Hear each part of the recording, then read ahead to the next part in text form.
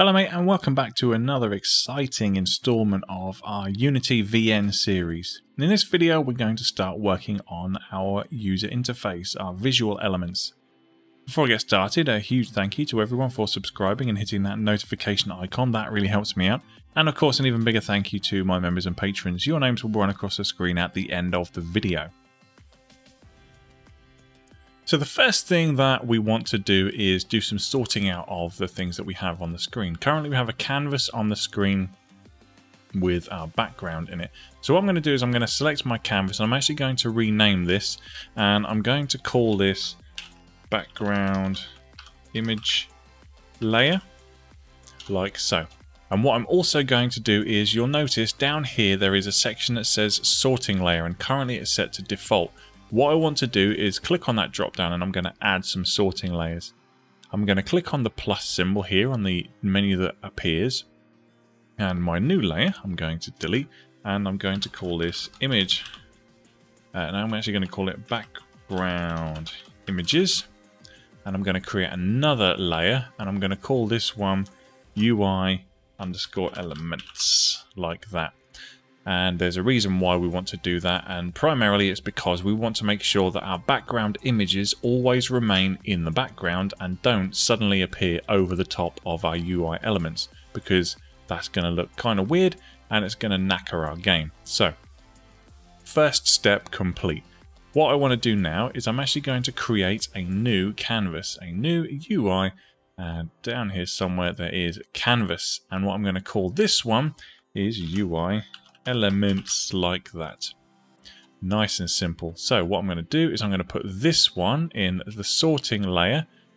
Once I've got this one, I'm going to just make sure that that's set to sorting layer background images. Then I'm going to select this one, and we need to put some stuff inside this now. So what I'm going to do is I'm going to create a new image. If you wanted to skip that step, you could just go right click there, go to UI, and then add a new image, and what you'll see is that it's created a canvas there. And now we can change the name of this. What we also have to do is we also have to copy the properties. So let's scrap all of that nonsense, and what we're actually going to do is on our background image layer we're going to right click and we're actually going to click on duplicate. The reason we're doing that is that it's going to copy all of our properties regarding scaling across.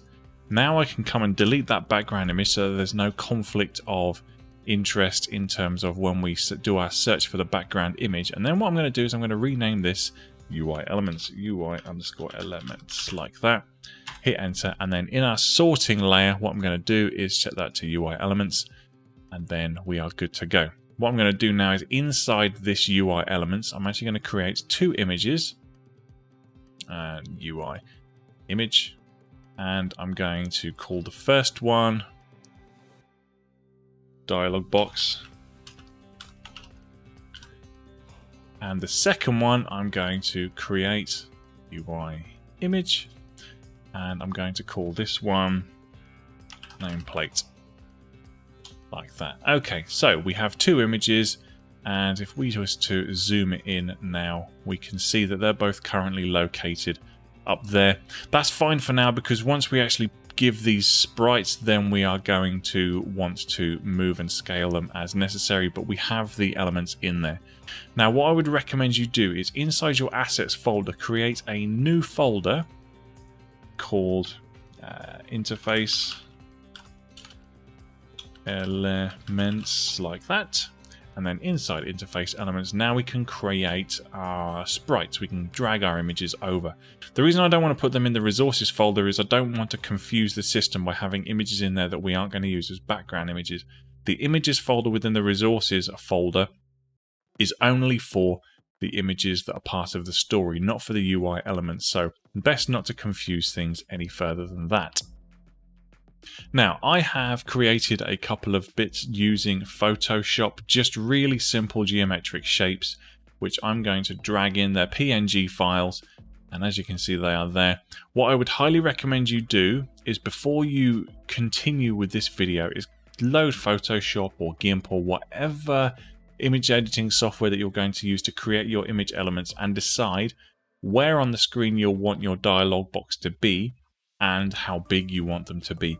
because this is the bit where we get to have some fun and design our interface. So if you haven't already done so, pause this video, go into Photoshop, create yourself some images for the backgrounds of your user interface, and then come on back in. What I've got is these here. So what I now need to do is I need to select my dialog box image there, and I'm going to drag that sprite onto the source image like so.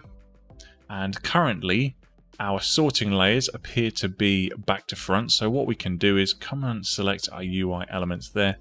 And then where we have the sorting layer thing, we hit add sorting layer. And now what I'm going to do is I'm actually going to put our UI elements layer in front of there and see if that makes any difference. It doesn't appear to have. So if I just drag that over to the top of that, just so that it looks like it's in the right order, we can scale our image so that it's the correct size. You can see that it's there, it's just in the background weirdly.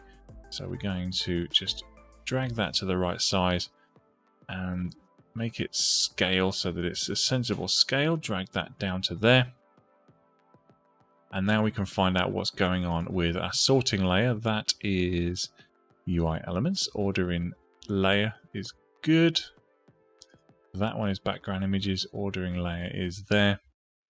So let's just come back and see if that is indeed... There we go. So they were the right way around. I was just being an idiot, which is not the first time, if I'm being honest. Okay, so there we go. That's correct now.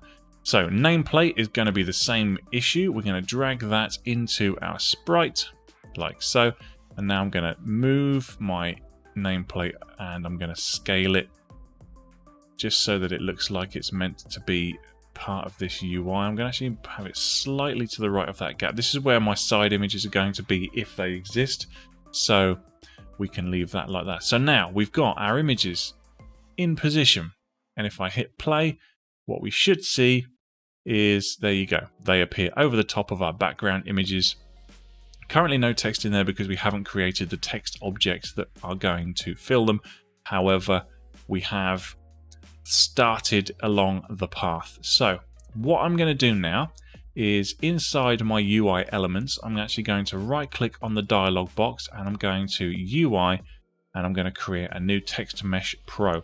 What you can see is a little dialog box opens up and saying, do you want to import TMP essentials? And we're going to say yarp. And once it's done that for a few seconds, you can see we can now close our dialog box and some text has appeared.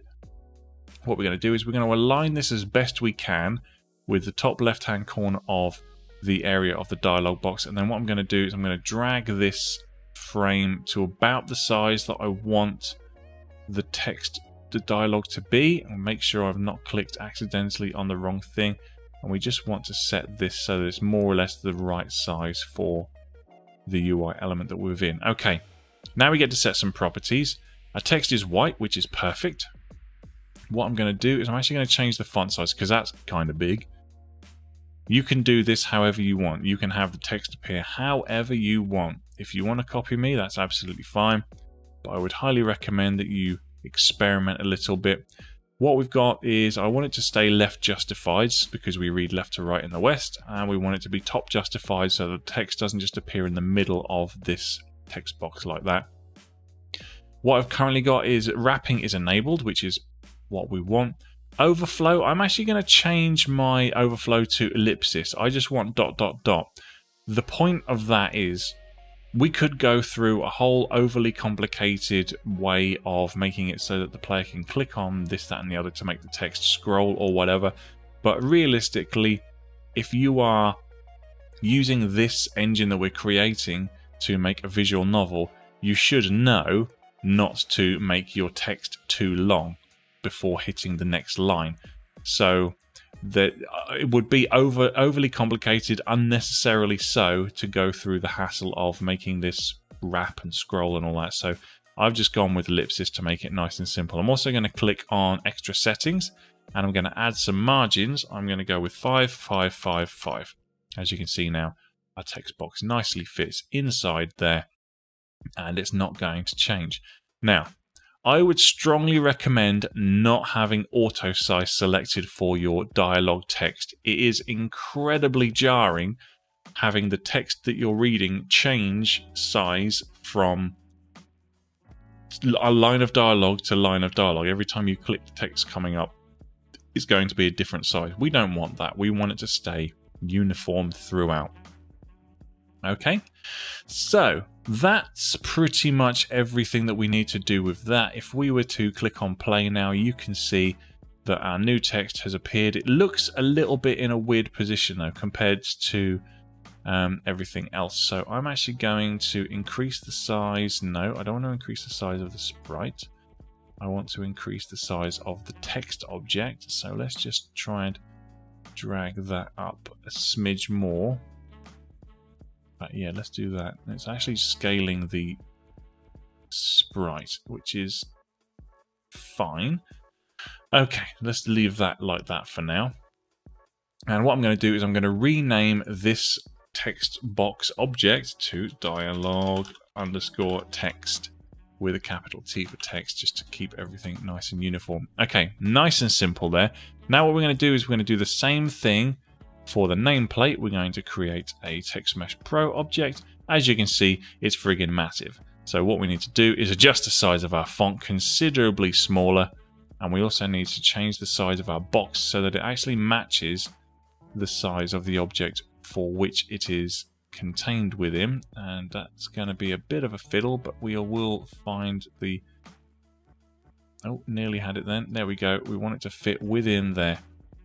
Now then, you've got multiple options. You can, again, fix your size. I will set my text alignment in the nameplate to be left justified but centrally aligned so that it stays in the middle of the nameplate. And I'm also going to add margins. This time I'm going to add 10, 5, 10, 5 so that it's slightly off the left-hand side. And then we can always increase the size of our nameplate object like so. And then as you can see, our text is currently centrally aligned. So what we want to do is change the anchor to be aligned to the left-hand side, staying central. Drag that back there. Now when we adjust the size of our nameplate, that should remain on the left. Yeah, there we go. That's better. We don't know exactly how large the text is going to be. So again, we can set this to automatic. We could have it automatically scale. But to be honest, having the user interface change again arbitrarily when we change the name of the character is going to be a little bit jarring. So all we have to do is just set this to be a certain size, then just have it set that way. You don't even have to have a nameplate sprite. You could put both your text objects within the dialog box and just have the name appear at the top of the text here. Entirely up to you how you do it. I'm not going to tell you how to design your visual parts of your game. That's up to you. All I'm going to do is rename my text object's name here, and this is going to be nameplate_text, like so. Now we have our text objects, and if I hit play, what we can see is that they stay in there like that. That's exactly what we want. Now, before we start putting text in here, there's another piece of arguably fundamental functionality that visual novels have, particularly ren'py games, that we want to be able to implement here. And because we've done this the way we have, i.e. we have two canvases, one for the background images and one for our UI elements, we're actually in a really fortunate position because we can implement this super easy.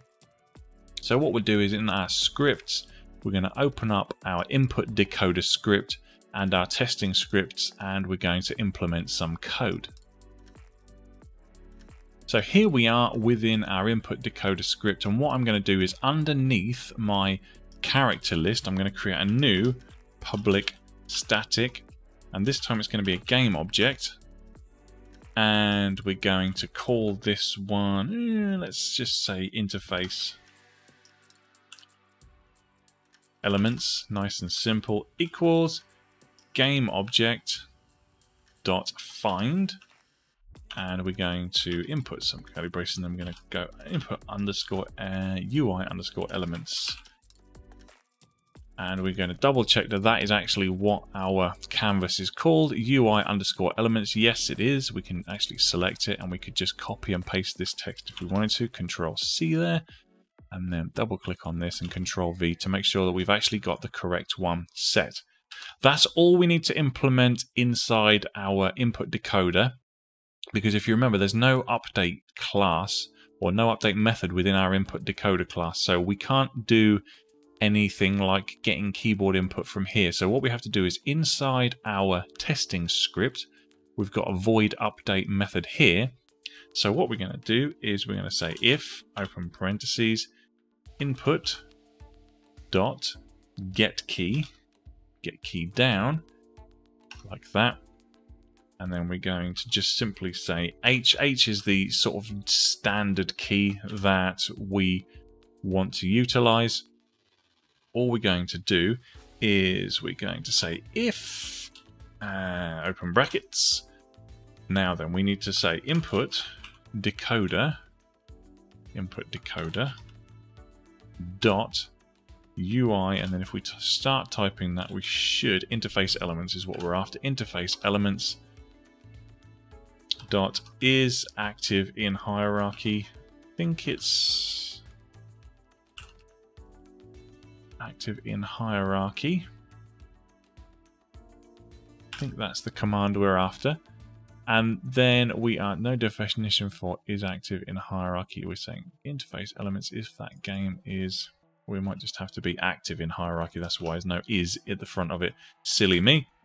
So now we're saying if it is active, we're going to input decoder dot interface elements dot set active, open brackets, and we're going to say false. So what we're saying is if it is active, we're going to hide it. Now we're going to say else input decoder interface elements set active true. So the editor again knew what I wanted to do, and it's implemented it for me. And that's all we have to do for that functionality. We can now come back to our editor. It's going to have a bit of a think for a second, and now if we were to run our code, we can see we've got our background image, we've got our interface there, and if I hit H, hides the UI, and press it again and it comes back. So there you go. Some really solid functionality there. Really simple to implement, and it's just going to improve the quality of life for those people who do want to see the whole image. And depending on how you design your UI, it may be all the more important. If, for example, you don't have any opacity in your text box or your nameplate, they're going to obstruct a large portion of the image. So having the ability to hide the interface is incredibly useful. So I think that about wraps it up for this episode, guys. Thanks ever so much for watching. I hope you found that useful. Let me know what you think in the comments below, and I will see you in the next one. But until then, you take damn good care of yourselves, alright? Bye-bye.